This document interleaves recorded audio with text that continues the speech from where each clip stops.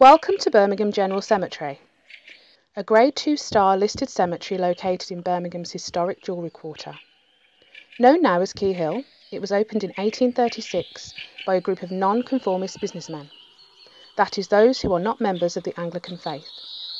It was Birmingham's first non-denominational cemetery, the object being to provide a burial ground which would be open to those of all religions and faiths or none. Key Hill holds a range of intriguing catacombs and a wealth of funerary monuments, on which are recorded many of Birmingham's famous and influential residents.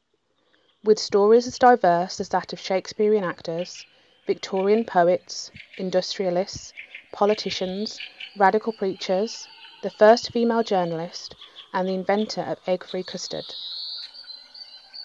Many of these residents were essential in the establishment of George Dawson's civic gospel, the ethos of which was an ambitiously inclusive culture where everything should be for everybody.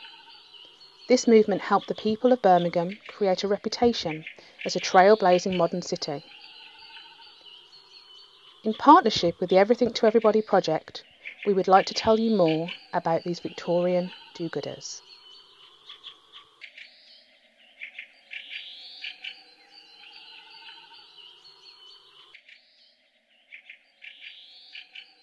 Charles Vince was born in 1823 in Farnham, Surrey. In his childhood he attended a local school and became an apprentice to Mason and Jackson, the firm for which his father worked as a carpenter and builder. After a Baptist conversion, Vince entered Stepney College in 1848, which was run by Particular Baptists in London's East End. On being inducted as a minister in 1852, he was assigned to Mount Zion Chapel in Graham Street, Birmingham. Vince first came to public notice as a supporter of Birmingham's civic gospel in 1866 when he delivered a speech at the mayor's luncheon. During this speech, Vince expressed a desire, in line with the aspirations of individuals such as George Dawson or Robert Dale, for a new standard of businesslike and idealistic municipal leaders. Vince was a strong advocate of public education, and he was a member of a number of bodies that supported this. He sat on the Free Libraries Committee, was a founding member of the Birmingham Education Society in 1867, and a founding executive committee member of the National Education League in 1869. He was a particular staunch supporter of secular education. According to the Birmingham Daily Post, Vince was well known as an elegant, persuasive and most earnest preacher.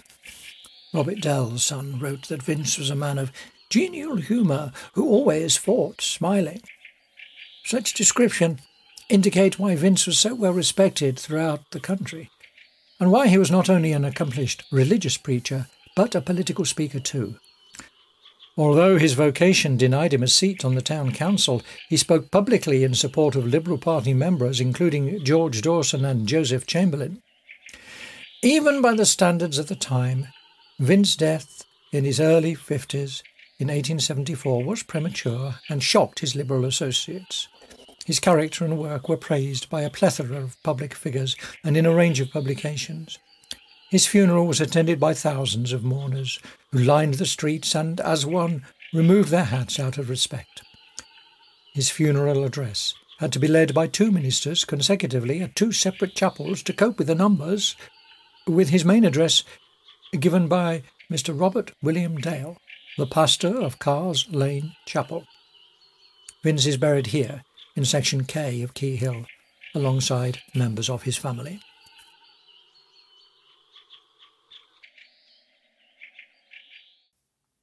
I hope you have enjoyed this brief insight into the people buried here in Key Hill Cemetery. If you'd like to learn more about the people buried within Key Hill or Warstone Lane cemeteries, or if you want to find out more about the Everything to Everybody project, you can go to links in this video's description.